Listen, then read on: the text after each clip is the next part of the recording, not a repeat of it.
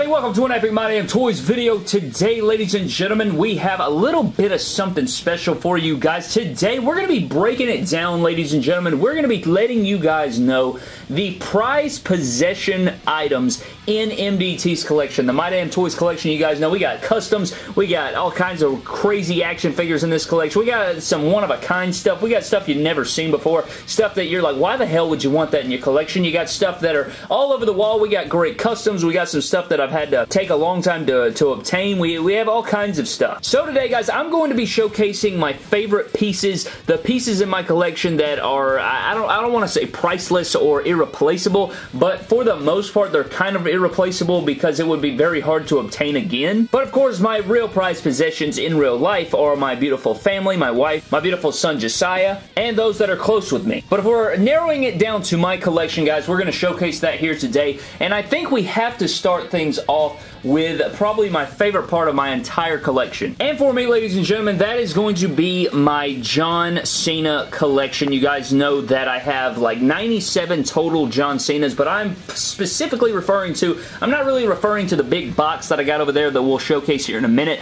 I am talking about the John Cenas that are all the customs that I got from Showstopper Custom Figs. So you guys see here we have the Rise Above Cancer attire. I have many custom figures with custom hats and custom t-shirts and custom arms that took me a very long time to obtain because the customizer that created these, the John Cenas, I'll show off the John Cenas here in a second. He is Showstopper Custom Figs. He's one of the best customizers in the world, but he lives in the Philippines. So not only you got to ship a bunch of stuff over to the Philippines, it's pretty expensive to ship there, and then you got to wait for, you know, the shipping itself takes 2 to 3 weeks to obtain, and then he's got to do the customs, and then he's got to ship them back, which takes another long time, and I had to provide all of the parts for him, so it just took a very long time to come up with the parts. I had to send him a bunch of arms and hats and all kinds of stuff, and then the shipping times and putting these figures together, getting the custom shirts with it. It is just easily my favorite part of my collection, man. I just freaking love it. Obviously, John Cena is my favorite wrestler of all time, former MDT champion, and that is why he is wearing the MDT championship right here.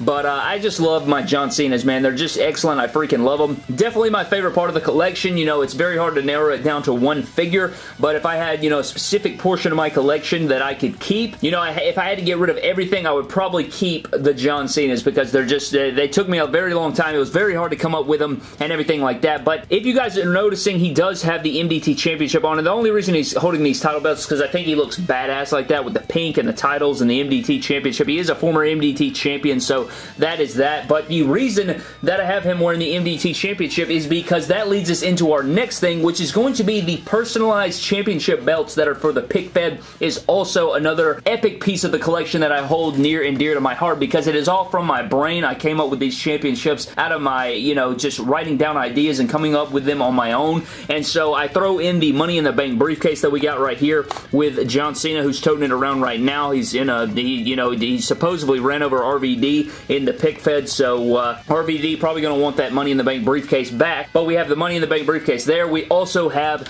the Vindication one, and you guys will notice Willow Jeff Hardy is holding that, and we'll get into that in just a second. But the Vindication Money in the Bank briefcase is also in that. And then we have this table over here that I have to slide into picture, and you guys will see all of the Pick Fed championships that I hold in the Pick Fed. And again, I just love all of them, man. You know, they all came from the brain. They all came from the heart and soul. Me just brainstorming, coming up with championship belt ideas. I want to get a zoom in shot here. So on the left, you have the Extreme Championship. It's right there. You have the MDT World Tag Titles, the MDT Tag Titles, the Iron Man Championship, the Revolutionary, the US Championship, the Elite Championship, which is the flip side of the MDT Championship, and just all together, I love those belts. I, again, hold them near and dear to the heart, and they're just very meaningful to me because they represent the Pick Fed and everything that we've done over there with that, and the support that that thing gets, and, you know, all you guys tuning into that really means a lot to me, so it is definitely a big part and prized possession of mine in my, you know, WWE action figure collection. I love the championships,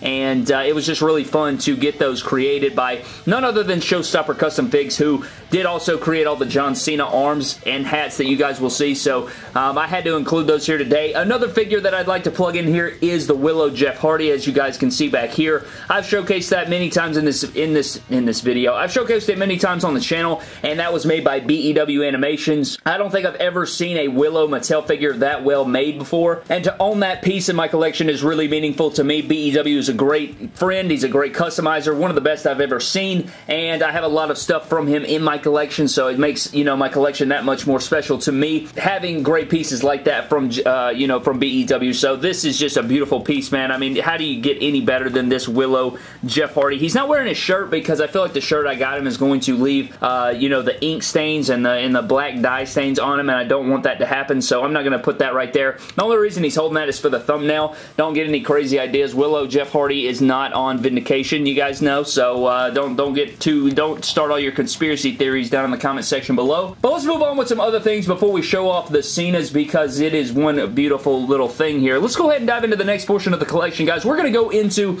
my own personal figure. Now, this one was also made by BEW. He made the head sculpt. I put it on the suited body with the Mean Gene Okerlund body from the Flashback exclusive Walmart set or whatever that was. I'm on commentary. I love bow ties. I wanted myself to wear a bow tie, so I mixed and matched some parts and put together myself. I need to put an MDT logo right there because that would throw it over the top. But my own personal figure that looks like me, I need to update the hair a little bit because I wear my hair down now. I don't wear it up. But it looks just like me. I'm not going to bullshit with you. It does look like me smiling right there. I don't know how he nailed that, but it looks like me, and I really love my own personal figure, so huge shout out to BEW. I didn't pay anything for this figure. He just wanted to make it for me since I helped him commentate a show, and he wanted to have me there at commentary. So he made the figure, and that is a great memory here on the channel, and I hold this figure close to myself, so I freaking love that figure. Not only that, we have a few more figures here that are all sent in from fans, sort of.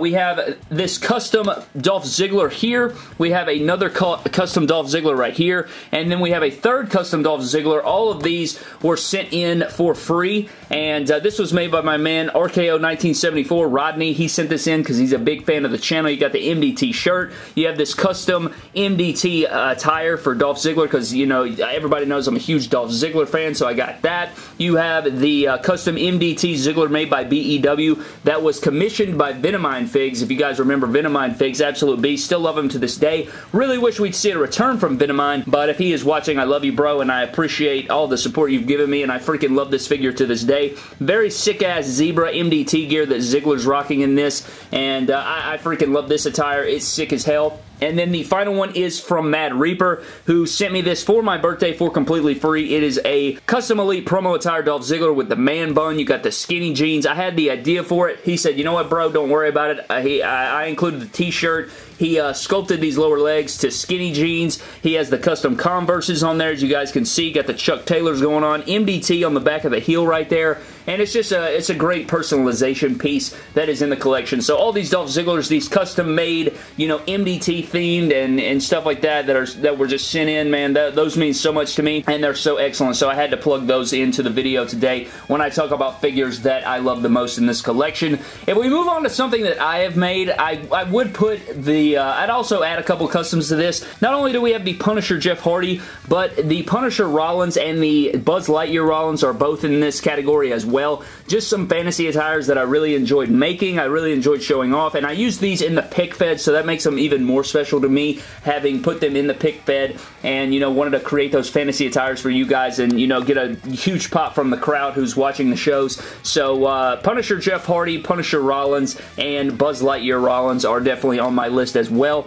If we're moving on into some other figures that I had made by Showstopper Custom Figs, guys, we have a big group of Balors right here, as well as Devitt's, and we also have an Edge that I want to get in here. But all of these custom Balors and Devitt's that we have right here were very hard to obtain as well. Just like the Cena's, you know, it took a lot of part coming up with it. I had to track down 8 different Elite 32 or Elite 20 Cody Rhodes figures, and then I had to track down a bunch of Daniel Bryan's to get the lower legs for these guys, and getting all of these figures was very expensive, honestly, because I had to get all the Cody Rhodes, which at that time he wasn't in the company, so you know, I had to spend all the money to get the Cody Rhodes, then we had to spend all the money to get the Daniel Bryan's for the lower legs and the kick pads, and then we had to obviously pay Showstopper and the shipping there and the shipping back. So these 8 Balors, these 8 Balor masterpieces slash Devitt's, they mean a lot to me and Brad, because Brad actually helped me pay for them. So these are definitely near and dear to the heart hard as well because of how much work we had to do just to get these and how much money it costs to get them, but I love them. They're priceless, and they're beautiful pieces up on the shelf. They're like flawless, hand-painted Balors and Devitt's, and I love these so much. So I would definitely add these Balors and Devitt's to that prized possession category. I honestly, if I had to narrow it down to one, I'd probably pick the Anti-Venom or the NXT TakeOver, the N Balor, because I don't feel like a lot of people have that figure.